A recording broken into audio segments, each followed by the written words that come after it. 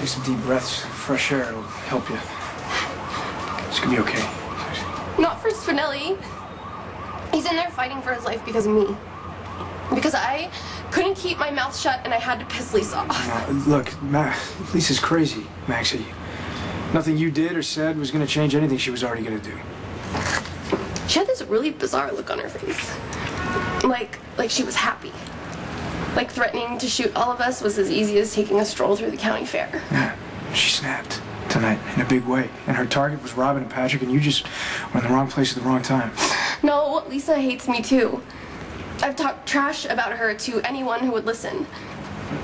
I knew what kind of person she was right from the start. I mean, her lame attempts to seduce Patrick, it was pathetic. I knew she was trouble. I just didn't know she was this kind of trouble. I mean, I would be dead right now if it wasn't for Spinelli. How'd he get shot? Anyway, I mean, you said she was yelling at you about your crimes or something? Yeah, she was acting like a judge and jury, singling us each out one at a time, and then I lost it. Why? What'd you do? I called her a crazy bitch.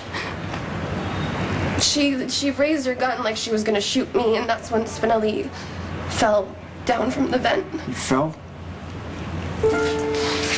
Yeah, he fell right between me and Lisa. So what, she decided just to shoot him? No. That was the second time I wouldn't shut up. I was yelling at Lisa to leave Spinelli alone, and I guess she just couldn't take it anymore. Because she lifted her gun, and then she really did shoot. But Spinelli, he jumped in front of me, and it hit him instead.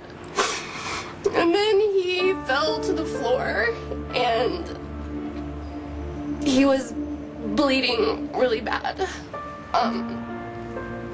Lisa really wouldn't let anyone help him. Spinelli was laying there, dying, and she didn't care.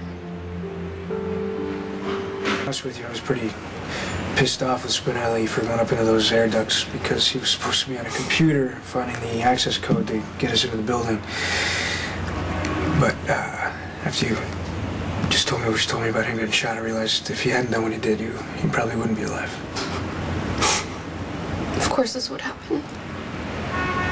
Right when I thought I didn't have to worry about him anymore. What do you mean?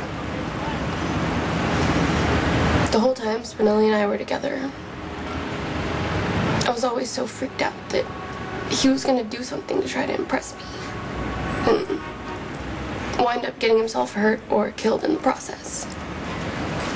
He was always trying to prove what a man of action he was. And I know it's because he thought that's what I wanted. And now you broke up with him, you didn't think you'd have to worry about him anymore. I thought if he wasn't in love with me anymore, he wouldn't feel the need to take chances, to prove himself to anyone. Then he would be safe. But I was wrong.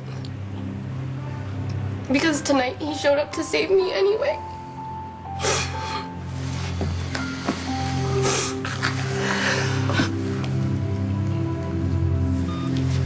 I know that you were shot point blank in the chest and you survived, but Spinelli's not quite as strong as you. Maxie? He's okay. It was tricky, but he's gonna be fine.